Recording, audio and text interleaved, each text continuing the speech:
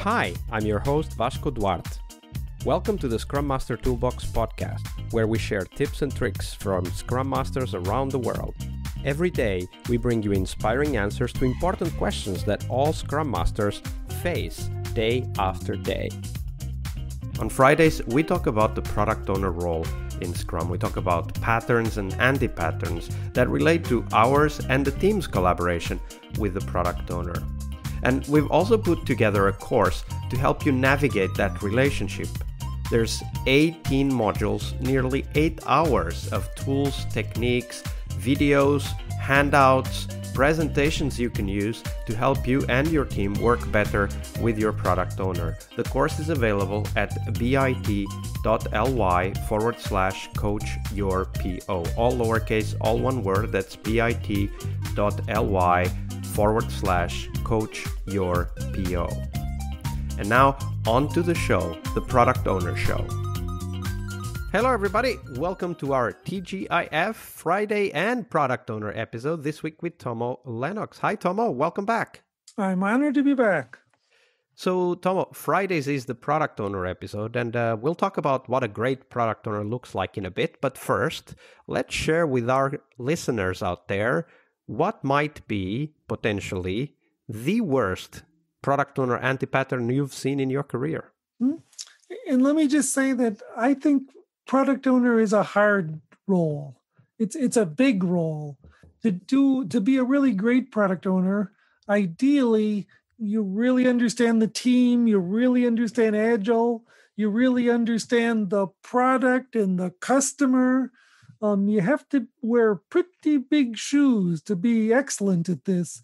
And not many people I know are that close to excellent.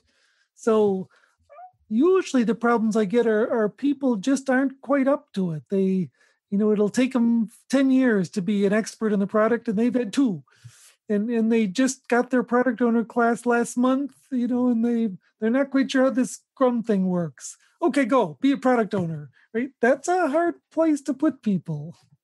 So walk us through what that means in practice from the team's perspective, like what you just described. What will the team see? What are the things happening when product owners, are put in that position? So usually what I get is somebody who's kind of mechanical. There's a backlog, stuff kind of goes into the backlog. There's some kind of shuffling of priority of the backlog, and then they do the stuff in the backlog, it gets approved. And, if there's some big intelligence behind it, it's a mystery to everybody. It just kind of flows kind of automatically. You don't see that insight where say, that solution isn't going to work because of this. Like, we'll have to come up with a better one. Or this is really hot. Can you guys find a solution to this? Because if we can do this, we will make a lot of money really fast. When you see those insights, that someone's got the big picture and they're looking for good solutions. But in people who just aren't quite up to it yet, you just don't get any flashes of insight at all. And as in the product owners you've interacted with in your career, what are some of the reasons why people might fall into this mechanical aspect, right? Just putting stuff in the backlog. And again, one of the big problems I've seen is that corporate financial systems have this old waterfall concept of, every year we come up with a budget and then we implement it the rest of the year. And then we have the budget approval committee. And if you have a new idea, you propose it to them. And the next quarter, they put it on their list. And then the next quarter, they give you the budget for it. So when I'm the product owner and I say, hey, I see an opportunity here, but it's going to require double teams, or it's going to require me to not do this and do this, they just don't have permission. So they're just bound by the financial system. Yeah. So I'm thinking of a particular client I worked with, and they had a pretty good planning system in place. They did rolling wave planning. So it wasn't just once a year, it was 4 times a year, but it was still very much the same as you describe it. And what I saw there is that the product owners were basically burdened with a bunch of deliveries that may or may not have anything to do with their vision for the product. I mean, let's assume that they Right. do have a vision for the product, they do understand the customer, but when an executive comes to you and say, hey, we want to make this and this much money next quarter, and the salespeople tells us that this is what we need, so we'll do this, right? And it sounds to me that one of the problems of that corporate financial budgeting system is not only that it is waterfall, that is part, of course, but it's also that it's not giving the product owner any, it gives product owner responsibility, but not responsibility to come up with the product, only Right. to execute, almost as if they were making product owners project managers instead. That's right. That's right. And they don't really have any freedom to say, we're not going to do this. We thought we were going to do this, but it doesn't look good. Let's not do it. Let's do this instead. You can't do that. That money's already been allocated. The charge number's already been set up. It's already been allocated to the programmers. Of course, we're going to do it, even if it doesn't make any money. And this, of course, is not an easy problem to solve because, for example, if you need, for example, double teams, like you just said, somebody needs to approve that cost, right? Mm-hmm. And in the good old world, what would happen is that you would create a fake business case. I mean, all business cases are fake. They are fiction. But, a really fake business case to inflate the expectation of income so that you could go out and hire another team, which would invariably take a few months to hire. And then after that, they would have been tasked with delivering something that was thought up maybe even 12 months before, which obviously wouldn't be in line with the market needs anymore. So I think that there's a very big part of how we put these budgets together. And for us as Scrum Masters is also a point of understanding that it's very hard to help a product owner when there's all of these financial systems in the background pushing them to do stuff that has been planned, 3, 6, 12 months ago. Right. That inflexibility there just makes it hard to do anything as a product owner. And now, if you could get rid of that, there'd be a huge burden on the product owner's shoulders because now they're going to make or break the product, right? They're going to say, let's try this. And it fails. And then what do? Fire them? You say, okay, try it again, right? That's the right answer. And then the third time you say, well, now you're experienced, go out the fourth time and, make money. That's how the old joke goes. But in real life, there's so many check and balances in the financial system, the product owner can't actually do anything. Yeah, absolutely. And that's something we really need to take into account. For those of you wanting to know more about what this is and perhaps alternatives, you can look into Beyond Budgeting, which is a movement that tries to address the financial planning in large organizations and how to make that more agile. So definitely a lot of stuff there that is worth looking into and learning from. Yes, that's I think the biggest problem for product owners, just trying to get some space where they can make decisions. Tomo, that was the anti-pattern, and now we turn our attention to the opposite, the mirror image, what might have been potentially the best product owner you've ever worked with. Describe them for us. Mm-hmm. And so I want to say something radical that I was reading Klaus Leopold's Rethinking Agile, and he had this wonderful system for solving all those financial problems and getting people to work together. And I read that and I thought, wow, this is really great. And I sat back and realized, there's no product owner. He left the product owner out. And it came up with a system that works. I thought, wow, could that really work? I'm anxious to try it. Because in my mind, there's always the product owner, right? There's always the Steve Jobs somewhere who has the vision, who drives people to places they never would have thought of going because this guy's got the vision. And so now I'm in my head trying to figure out, do you really need a great product owner or can a company pursue success by themselves? I don't know. So talk to us a little bit more about that. What is that system that does not include a product owner, and why might it be interesting for us as Scrum Masters to study it? So in this system, there's 3 levels. The bottom level is teams, just like we know, teams working on stuff.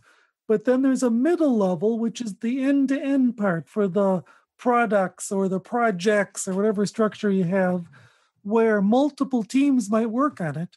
And then at the top level is the corporation with its strategies and initiatives and things like that.